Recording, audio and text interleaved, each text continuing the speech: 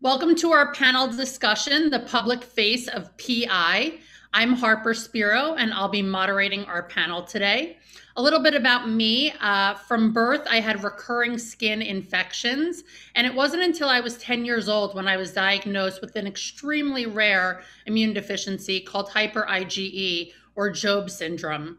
I spent the first 27 years of my life hiding my illness, and it wasn't until a major surgery to remove a quarter of my right lung in 2012 that I started speaking about it with my friends and family. And then in 2018, I launched the podcast Made Visible, sharing stories of people living with invisible illnesses, and I now facilitate writing classes for people with invisible illnesses and their loved ones. I was also the co-chair of the first two IDF walks in New York City. With me today are Carol Ann Demaret, Autrey Beamon, and John Robison. Carol Ann has been involved in advocacy to raise awareness for primary immune deficiencies since her son, David Vetter, affectionately known as the boy in the bubble, was born with severe combined immune deficiency, SCID. At the time of his birth in 1971, a bone marrow transplant from an exact match donor was the only cure, but there was no match available in David's family. David lived in protected environments at home and in the hospital to maintain a relatively germ-free surrounding for 12 years. In 1984, just 4 months after receiving a bone marrow transfusion, David died from lymphoma, a cancer later determined to have been introduced into his system by the Epstein-Barr virus. Carol Ann carries on David's legacy today through her work with IDF. She serves on the board of trustees for many years and still advocates passionately for awareness for PI. Autrey was a standout NFL defensive back in the mid-1970s and early 1980s with the Minnesota Vikings, Seattle Seahawks, and Cleveland Browns. At the age of 54, his life was turned upside down when he was diagnosed with a common variable immune deficiency, CVID. The diagnosis turned out to be the missing piece of the puzzle that solved his lifelong medical mystery. He'd had frequent illnesses and nagging health problems throughout his life and knew something was wrong, but never knew exactly what it was.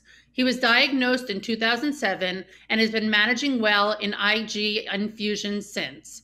He's an advocate for plasma donation and was recently featured as part of IDF's Plasma Hero campaign.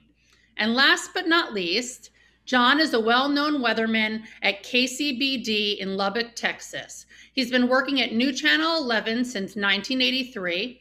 He guides viewers through the severe weather in the heart of Tornado Alley and has been selected many times as Best Weathercaster District 3 in Texas by the Associated Press. Frequently ill with sinusitis, ear infections, and bronchitis in his late 20s, he visited several allergists. He was diagnosed with CVID and began monthly IVIG in 1992. He has been washing his hands, using hand wipes, and taking care around others who are sick since the 1990s, something everyone is doing in the age of COVID.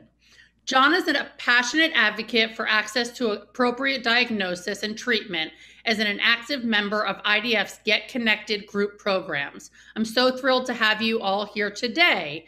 So let's get started. Primary immune deficiencies are not just rare, they're also often invisible. Do you find that it's difficult for people around you to understand that you have a serious condition even while you may look perfectly healthy? John, do you want to start? I'd be glad to there. Yeah, it's interesting. When I was first diagnosed, I think like most people, I was, kind of fearful and stuff. And at the time I was diagnosed, I didn't really want to make it very public. It was more of a private thing. And part of the reason for that was because AIDS had been recently discovered and was very rampant. And I'm a tall, slim guy. Being in the media, I decided, and my doctor and even my coworkers, to kind of keep it low key. But what I did is try to get out and about, obviously with friends and family. And even then, it was hard for them. And even now, during COVID, it's been hard for them to realize how dangerous it is for them to come up without a mask on, and respond to that. So it's been an interesting deal. Been much more open about it since COVID came along, and letting people, know what is going on. People email me or text me or wonder why I'm working at home. But in general, I think it's still where people don't really understand how sick we can get just from a cough, just from a cold, just from, a hug or something like that. So from that standpoint, education's been good. It used to be back in the 90s and in the early 2000s, we met monthly as a group here in the Lubbock area, and we'd have surrounding communities and stuff. Of course, we didn't realize getting together, all of us, was a good way to spread the germs between each other, but we were cautious. And even then, it was in the workplace and stuff. People really didn't talk very much about it. It's only been more open and I guess understood in recent years. So I remember when I met the first person with my condition here in New York City, and we sent a photo to our mutual doctor, and she said, "Why are you guys so close? You're too close." And it really plays to that point of, making sure that you stay protected and other people protect you as well. And I think that COVID has definitely helped raise that awareness these days. And it's helped people realize what's important and how to prevent illness in certain situations. I recorded an episode of my podcast back in April 2020 with previous guests of my show, who many of which acknowledge, wow, everyone's now understanding what it's like to be a sick person or have to fear being sick because of COVID. And that while we hate everyone having to experience this, it is certainly valuable for those of us who are immunocompromised, for everyone else to get a little piece of it. What are some of the misperceptions and misconceptions you have seen in the media regarding primary immune deficiencies?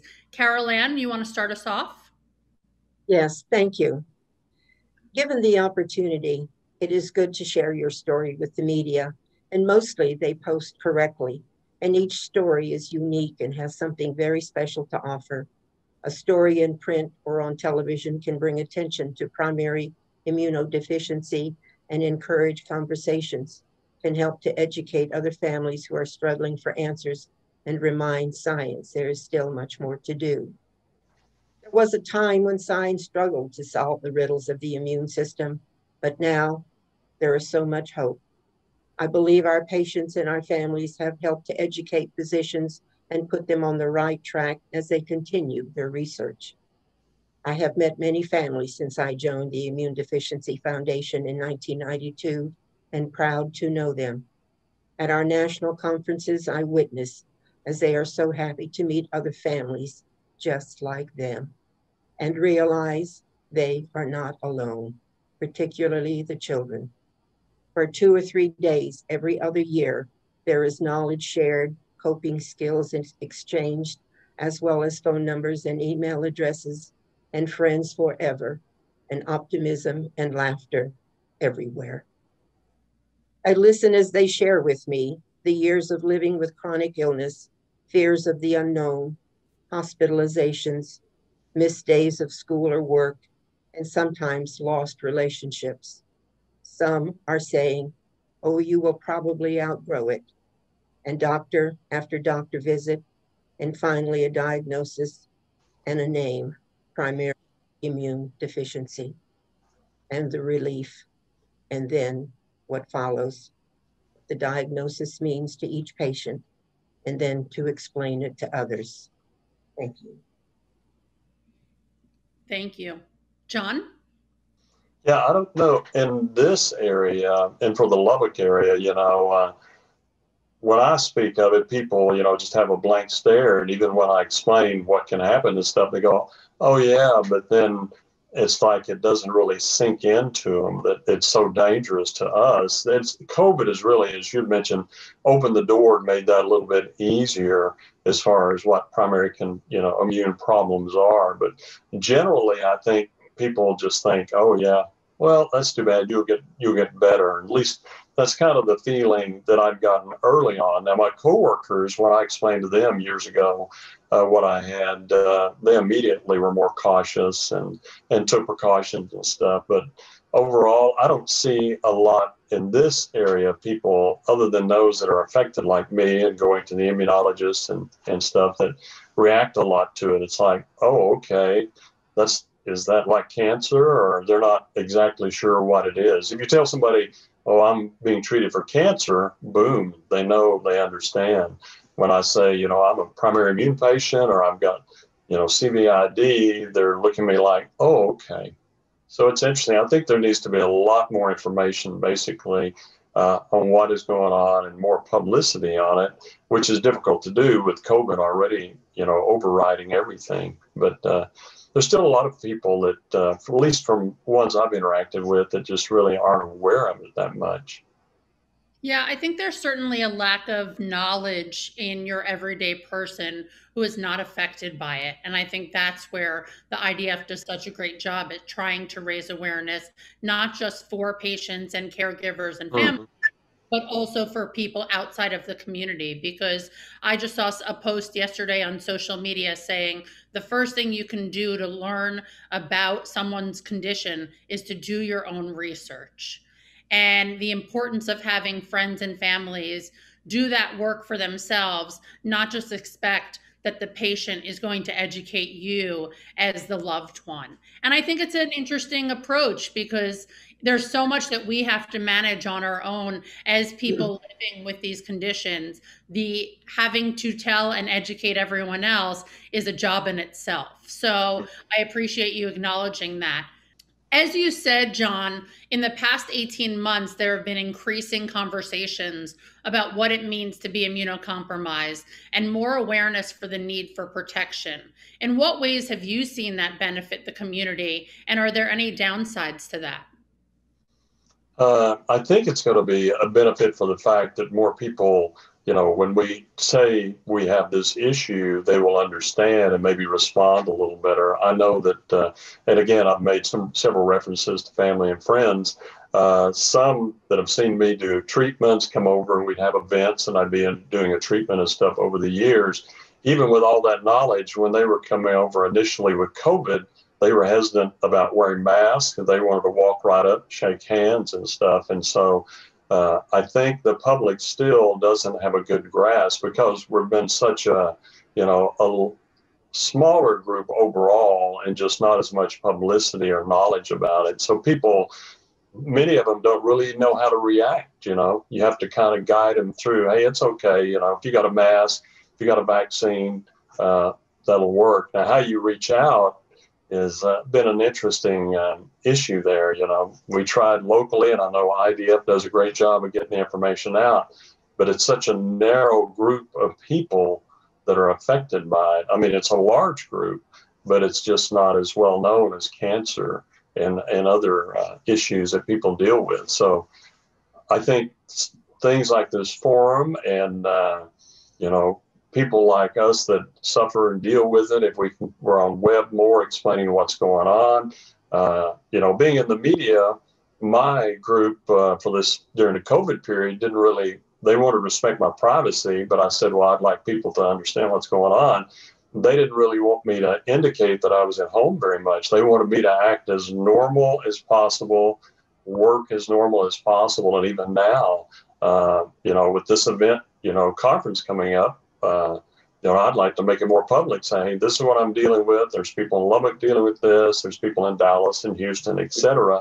And it's interesting. It's like, well, we don't know. I don't know. They think, that maybe it makes me look weaker, or in the public eye, the people will think I'm weaker, but I don't think that's the concept there. And I think you'd probably find that in maybe several corporations where you're a spokesperson or maybe you're on air and stuff, that you look like, oh, you've got this issue, what's going on? That's just from my perspective. I think that plays into the invisible side of illness. And to your point, in many situations, I think that people can relate to you more frequently if you hear about stories that are more personal. You're not just a weatherman, you're actually someone that they can connect with and go, oh, he's dealt with stuff and so have I. Have you given pushback to your station? Yeah, we've talked, and I'm hoping through this, that I can post this on Facebook. I hope that our medical anchor, co-anchor Karen will be able to do a story on it and stuff to kind of open their eyes. And because people are aware of the fact that by now, after a year, they know this is not the regular studio set. Now there's still some, believe it or not, that think I'm still going in the studio and back, which is pretty good. But I'm hoping they will. But I don't know whether they think it reflects negatively, because we've done stories on all other things, and the media does that. Like my coworker had prostate surgery, another coworker's had to deal with cancer and stuff, and that's been upfront and out. But mine is like, oh, wait a minute, let's they don't say don't do it, but they definitely would rather me just act as normal as possible. So it's interesting. Films like The Big Sick and The Sky is Pink have provided a fairly accurate portrayal of what it's like to live with a primary immune deficiency. But there are many other examples of negative portrayals of particularly of SCID. Do you see these public portrayals as opportunities for awareness or a burden to overcome? Carol Ann, you want to get us started? Yes. There have been two movies that I think bring My David and Skid to mind. We did not have anything to do with either movie, but their titles were similar. And My David was affectionately known as the Bubble Boy, and the word bubble inserted in both titles. The first movie aired in 1975 or 76 on network TV. After viewing, David's father and I did not consider it David's story, as David was 4 or 5 at the time. But I feel something positive did happen. First, it brought status and an awareness to SCID, and an awareness of the plight of the PI community. Secondly, shortly afterwards, NASA called and asked if they could design and construct a suit for David to wear to safely leave his bubble and safely return to his bubble. And he happily wore his suit 5 or 6 times before he outgrew it. The second was a Disney movie that I did not view, but I asked Marsha Boyle to check it out, and she did, and did not have much to say about it. And I heard it was not in the theaters for very long. The other 2 movies mentioned were applauded by the PI community, and I am happy about that. Thank you. Thank you. John? Well, actually, I've never seen any of those movies. I was looking at the questionnaire on that, so can't say much to that end of it, as a matter of fact. But I think just back to the idea, there does need to be definitely more public awareness. And it's interesting because when I meet new people and I try to explain, I use a reference to David, Carol, because once I say, do you remember the Bubble Boy? At least for folks that are a little older, not the teenagers, they're going, what? But even some of the younger people know of your son. And when I say that, they go, oh, and it's kind of like turns on a light bulb. And then I can kind of explain, okay, I'm not fortunately as serious as that, but that's the type of deal that affects my immune system. And then they get a better idea. So if maybe that could be used some way as a basis for more education of people, since so many people remember that, believe it or not, from back then. So that would just be one example. But thank you, John, for mentioning that. I wanted to somehow bring that into conversation. I have met many families who, after they are diagnosed, have a hard time explaining to their family members, what it is the doctor said they had. And then the patient will say, well, do you remember the story of David, the boy that lives in a bubble? And if they are of a certain age, they will say yes, because David's story was chronicled all over the country. And eventually I found out all over the world. They will say to that person they're trying to explain, well, I have something like what David had, not severe, but something like what David had. And so then they will answer, I understand now. So they can explain, they can understand it. And it makes the patient feel so much better if they can relate that part of what it is they have. They can, the person that they're explaining it to can understand that there is some danger to what primary immune deficiency is. So I'm glad you brought that up. I've always touched, and I've had many families say, I didn't want to mention it to you because I thought that might hurt you. And I would tell them, oh no, I am so proud that you can mention David, and David can be used as an example of what it's like to have a primary immune disorder. Fortunately, you don't have to live inside a bubble, but David had the most severe, but CVID is dangerous too, and you have to be protected and take care of yourself. So thank you, John.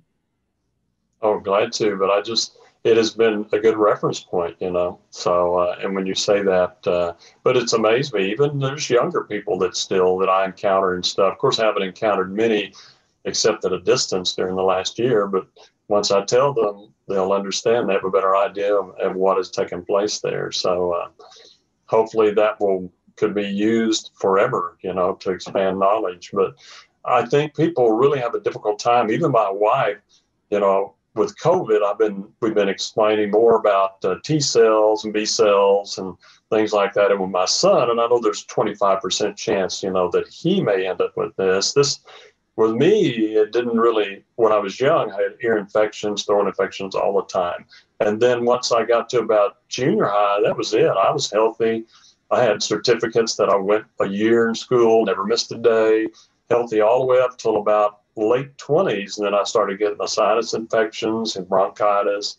And I don't know if allergies triggered it or what, and it just kept getting worse. And so that happened with my daughter. She made it to almost around 30 or so, maybe early 30s. And then she started, and I had a difficult time. It finally took me and son-in-law to convince her to go to an immunologist. She just didn't want to realize that. So I didn't mean it on sidebar, but it's funny. People really have a difficult time of grasping it. Even I'm trying to tell my wife, well, I'm one of those with the B cell issue. And she goes, oh no. So are you protected now against COVID? And the doctor says, well, maybe, maybe not. We don't have enough knowledge to know. So. Yeah, my doctor said the same thing to me. But Carol Ann, you brought up a point that I think is really important, which is if you can make an impact on anyone's lives by sharing your story, by sharing David's story, that's so huge. And that advocacy is so important and really helps to raise the awareness. I do think there are a lot of movies and books and TV shows that include more about mental illness, depression, anxiety, as well as cancer and some more mainstream illnesses. But I think the PI community is not really represented in a lot of mainstream media. And I think having these conversations is really important to help change that and raise that awareness and have these people who are living with this. There's so many of us represented in film and TV, and even books, not just memoirs. Autrey, your thoughts on the public portrayal? I have seen one of the movies that Carol was referencing, and I do think that it did bring awareness to the immune deficiency community. And I also have a hard time explaining to people that the disease that I have in terms of, and people just don't get it. I've never used the analogy of David in the bubble, living in a bubble, but that is a good analogy, I think, and that would I think that would open people's eyes a little bit more. Yeah, I absolutely agree. I think it's a great portrayal and helpful for the community. So you're all prominent members of your various communities. In what ways do you use your voice to raise awareness? Autrey? Well, I communicate with, of course, family and friends. I have communicated over the years. I found out that I had CVID later in my life. I found out I was probably 50 when I actually found out as a result of trying to see if I could be a blood donor or a kidney donor, I should say, for my brother-in-law. And I didn't know what type my blood was. And as a result, I asked my doctor I wanted to know what my blood type was. And it came back that they couldn't type my blood. And he referred me to an immunologist, which I continue to go to this day. As a result of them not being able to type my blood, and as a result of me not being able to donate a kidney to my brother-in-law, I was recommended to do an intravenous drug, Hizentra, which is what I take today. And at that time, this was after my professional football career was over. This big old tough, strong football player could not imagine himself sticking 3 or 4 little small needles, tiny needles in his stomach.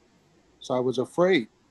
And I went on about like that for about 3 years until I got extremely sick and almost left this earth with a brain infection.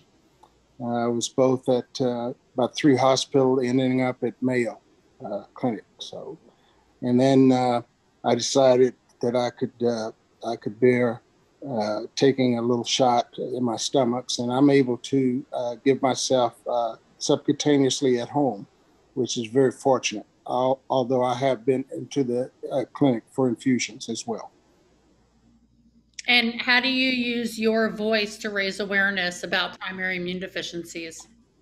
Well, I have asked several friends of mine. I have a huge network of friends via email. I've reached out to them to become a plasma donor, to donate the plasma because of my disease. And I did have some very positive feedback from that, which some people did. I was thinking about haven't recently cast another request for my friends to donate plasma, but I think I will here shortly. But that's how I have reached out, and I try to explain my disease to people that listen. And of course, my family know, but I still don't think they really get it. They really don't get how serious it is. And with this, the past year, I've been extremely, extremely careful to the point that I wouldn't go anywhere. Thank you for that, Autrey. Carol Ann? In Montgomery County, Texas, where we lived with my David, in his memory is the David Elementary School, and the residents and businesses remember his gallant life and death. David once said to me that someday he wants to run barefoot in the grass. With that in mind and spirit, each year the school sponsors the David Dream Run. All proceeds benefit the David Center at Texas Children's Hospital in Houston, where all children born with compromised or faulty immune systems, whether genetic or acquired, are diagnosed and treated, and in some cases go home without confinement. Since its inception some 27 years ago, on the day before the event, I speak to the children and guests at David and share with them how we lived with David, how education was important to him, and respect of others was taught, and love of God and family was high on the agenda. There is always coverage before the event, and I am happy to speak to anyone who asks. Last year, the event was held virtual, and still a significant amount of money was raised within the community. There is also the David Clinic, which is an extension of the David Center. We feel blessed that the community still embraces David's memory and his family. No, I share David's story, and I'm very happy to do that. I wish I could have ended the story differently, but I believe God had another plan for David. And I think by David's life and death put science on a path that has helped so many of those suffering from a primary immune disorder. I've had so many families, I've had many conversations with families that say, you know, they see the look on the person's face that they're trying to explain their disease. And I'm thinking, you know, I bet if they had a cast on their arm, it would be a lot easier to explain. Because looking at John and Autrey right now, they look like the picture of health to me. And yet there is something, you know, down deep that is keeping them in danger. So I don't know how else, you know, what else they can do except to have them, you know, look it up on the internet. There's a lot of information out there now. And I think, you know, diagnosis, I'm very proud to know that SCID has been added to the newborn screening panel. So now all children born in the United States can be tested for SCID, but not just SCID, for a lack of T cells and B cells. And from there, they can go and be diagnosed. And as we all know, early diagnosis and treatment is the key to most diseases. But I understand that especially the COVID patients have struggled for years and years because a diagnosis was never issued to them. They never had that diagnosis. And once they do, then they can find the right treatment for them. So I take my hat off to both of you for participating in this event and sharing your story with us.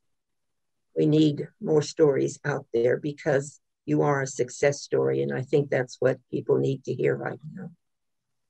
I agree with that, Carol Ann. Thank you. John? Well, it's interesting. As I'd mentioned earlier, you know, my approach has been low key due to my work and publicity and stuff. But during COVID, with being here and stuff, I've tried to be more, well, I've been always open with everybody I'd see. And I've had, you know, friends and relatives over when I'm doing treatment. You know, they might have to be at a little distance there, but there's nothing like showing someone a photo of your abdomen, and Autrey can relate to that, because they didn't really understand, what do you mean you're getting shots and stuff? So I took a photo, and then they kind of understood, like, whoa, this looks serious, you know. And I said, well, this is my weekly routine. I'm not going to put that on Facebook. I don't want to make people ill, but you know, it gives them an idea there. But I'm hoping, and especially with this event, and if the station will allow me, you know, we will put this out on Facebook, and the medical reporter will do a story on me, and then maybe I can finally open up, which is what I've wanted to do for years, and say, hey, if you've got these conditions and or you notice this in your kids, because all my family members know when their kids are sick frequently, my wife Jill and I say, hey, have you had them to an allergist? Have you had them to an immunologist? Unfortunately, no issues there other than my grandson, obviously watching closely and watching my son. But I'm hoping that I can do much more in the future than what I've done in the past, basically. So, and Autrey might could relate to this. I didn't want to be too public when I was younger because I thought if I want to change jobs, that corporation or that company is going to go, well, man, he's going to be sick all the time. And I wasn't, fortunately. I mean, I was sick fair share, but, you know, I had to kind of keep that in the back of my mind up until, you know, years ago. And then as more people understood, family and stuff understood. But that's something I would think a person in their 20s is probably not going to want to say, hey, I have PI, you know, and they're going to go, wait a minute, what is that? You know, well, I have this or that. How much work is going to be the question? How much work are you going to miss, or what's going to happen, you know, working for our company? So I had that in the back of my mind, and my daughter had that in the back of her mind. She's been working at home even before COVID because she kept she's got it a little worse than me, and it was always frequently ill and stuff. So I think the work from home and COVID has certainly shifted this conversation and has made more employers a bit more understanding and relaxed and compassionate. Not all, but I think there are more that are realizing the importance of this and that their employees are capable of doing work from home just as well as they would if they were in the office. They just need more accommodations, and hopefully employees are willing to do that even in a post-COVID world. I'm curious if each of you have a specific message that you would like the media to present out into the world, that there's something specific that you think is important to be shared, whether related to your story or general about primary immune deficiencies. Go first. I think it would be important for the viewers to know that it is not contagious and it is not acquired. It is something different. And there is hope on the horizon, and early diagnosis can help with a better quality of life. And sometimes before diagnosis, the quality of life is not good. But with diagnosis and treatment and support of family and friends and groups, when you meet someone that has something like what you have, so many things do not have to be said because that person you're speaking with understands. And there is compassion and there's understanding and there is sharing of ideas. And I think also important that the patient has to be an advocate for themselves or their child.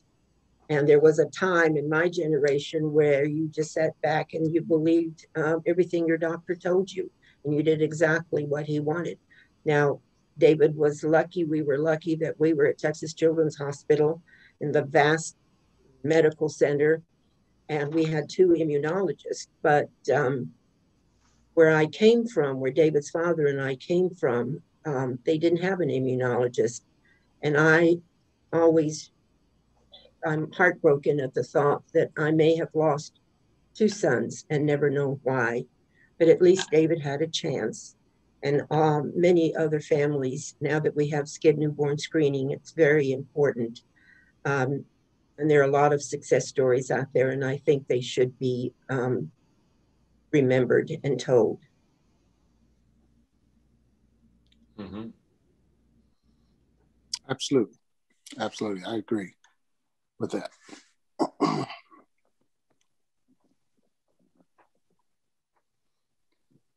Do you want to add something, Autrey? Well, I agree. I agree with that assessment, and by educating other people to what the disease that we have, and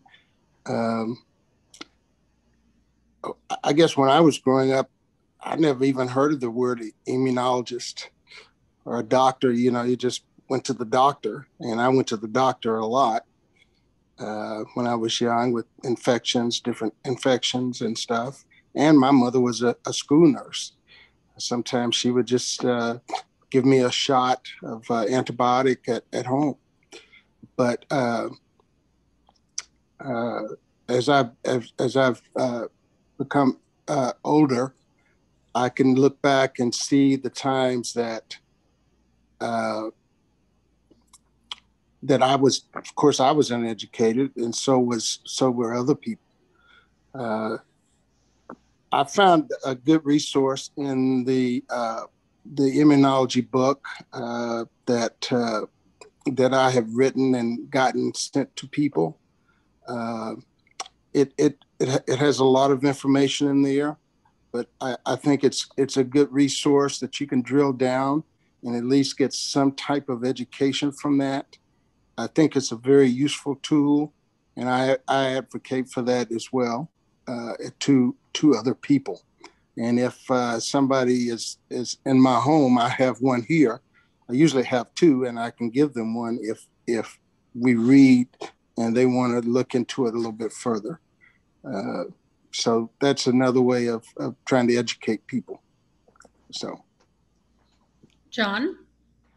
I would think, when I first was diagnosed, I'm just very fortunate. Dr. Mamlock here in Lubbock was an immunologist, but with my son, my wife and I knew from Dr. Mamlock's references to find an immunologist because we knew it would run in the family. But I think doctors still need just your average practitioners, nurse practitioners. They need knowledge of it. If I go to a new doctor or I have a little knee injury or something, I go in there and I'm saying, well, they'll say, well, we'll try this, that. And I'll say, well, wait a minute, I got to give you my medical history. And I start telling them, and they're going, I never heard of CVID, or what is CVID?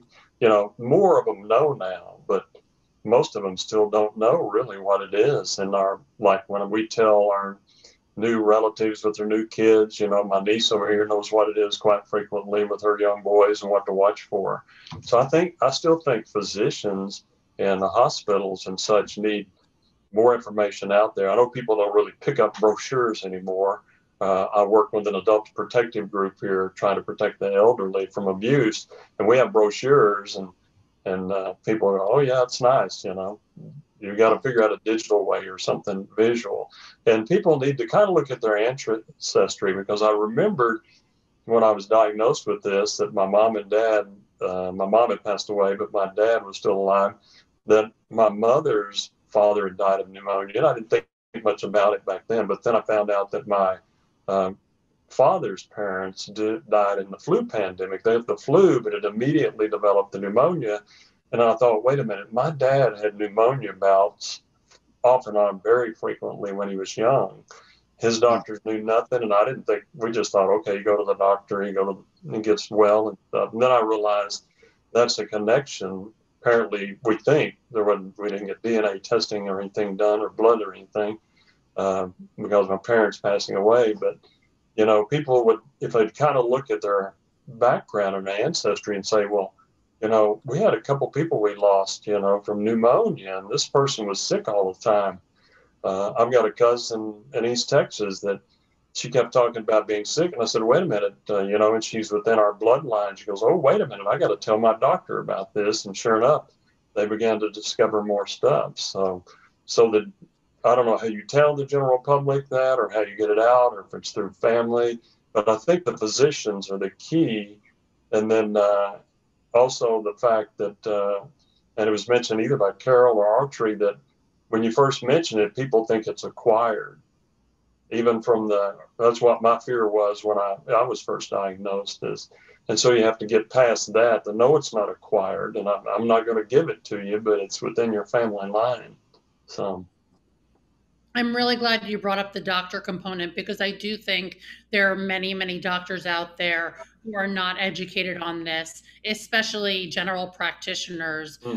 I've seen many doctors, so I'm like, I know my history is weird. I know that this is not something you've seen before, and it's become my routine. I'm used to acknowledging that. But if they spend more than one slide in a PowerPoint presentation in med school on these different conditions, they'd be more educated and be able to serve us better. I really appreciate you taking the time to speak with me today, Carol Ann, Autrey, and John. Thank you so much.